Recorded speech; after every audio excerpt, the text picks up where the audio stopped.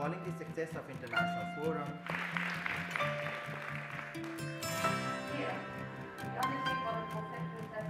how what we are doing is actually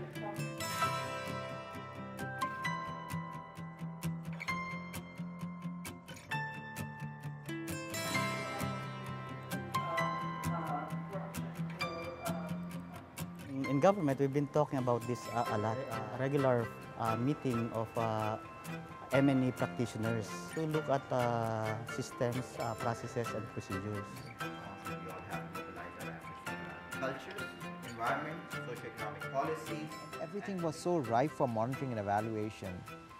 Everyone was hungry for it. Mostly networks are created by civil societies, and they are created to create the voice and opinion of the civil society. When the Secretariat was created, the network was established by NEDA itself, and that was the opportunity for NEDA to listen to the other side of this people, what they are doing. The first forum brought almost 200 plus professionals, and that actually created there's a lot of demand within this country. So the network itself created the demand side. People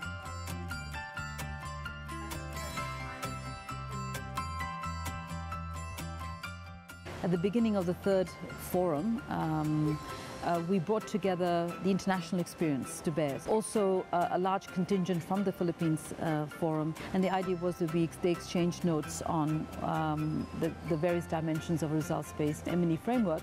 And then we followed it up with a country-level consultations or workshop that we're having here in Cebu.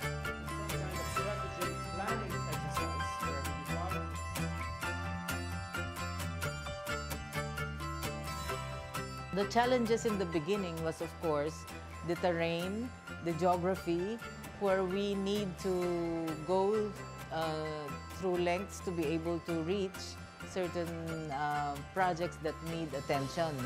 One of the challenges is that, especially at the regional level, the capacity to undertake evaluation studies is low.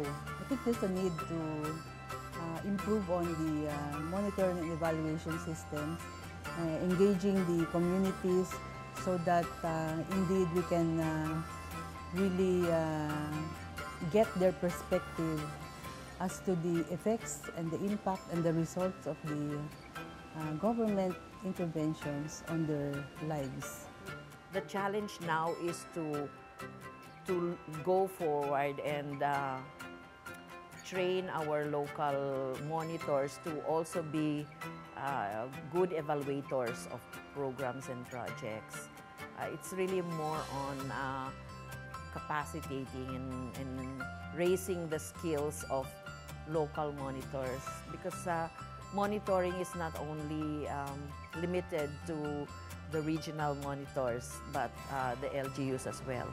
We have an important role to play in terms of development management.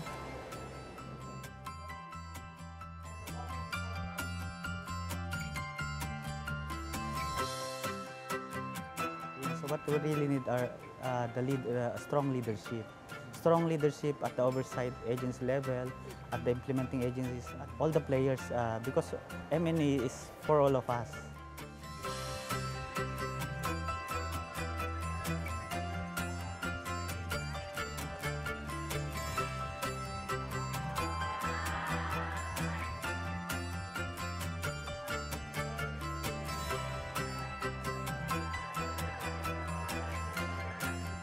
The policies are ready, the people are ready. It's just a matter of bringing the right people who can do this capacity building for them. UNICEF is definitely ready to provide that support. Okay.